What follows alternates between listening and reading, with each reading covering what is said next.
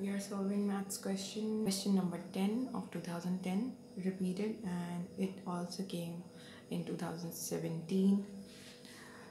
Given the total cost function, total cost is given.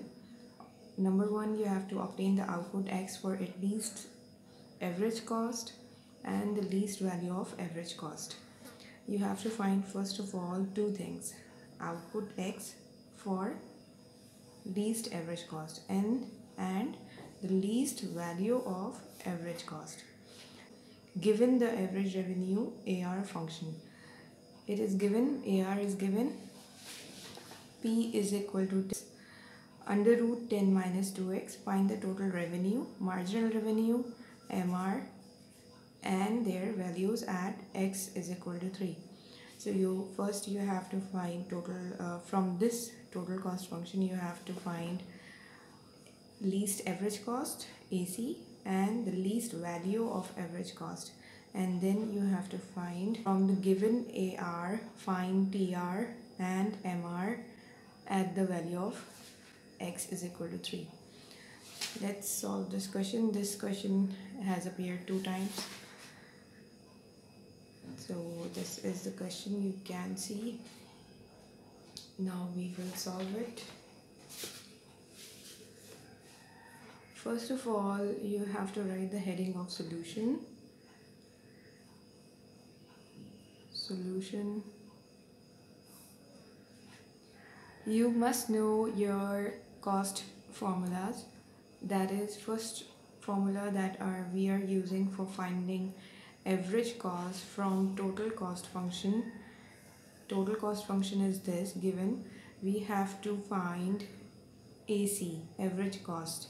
So for average cost, AC formula is AC is equal to C upon X. Now what we have to do is, this total cost function is given in this form, X upon 25. So what we will consider is 1 upon X. Now small bracket, even small bracket, then x square, then we will write whole this total cost function as it is over here. 25 minus 4x plus 500, bracket close. Now what we have done, we have put over here in this formula, we have put C.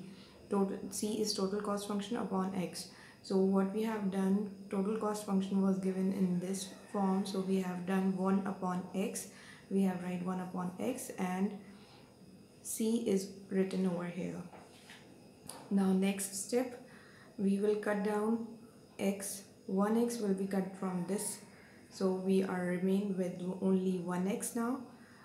This will be cut down and everything will be multiplied by 1 will be same.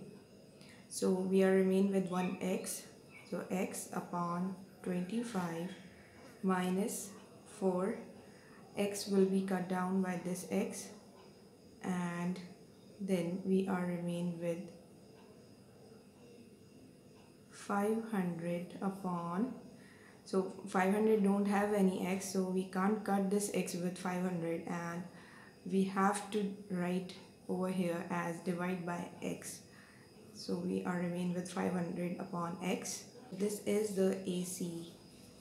AC is equal to this. Now mark this in a box so examiner can look up for the answer. This is your AC.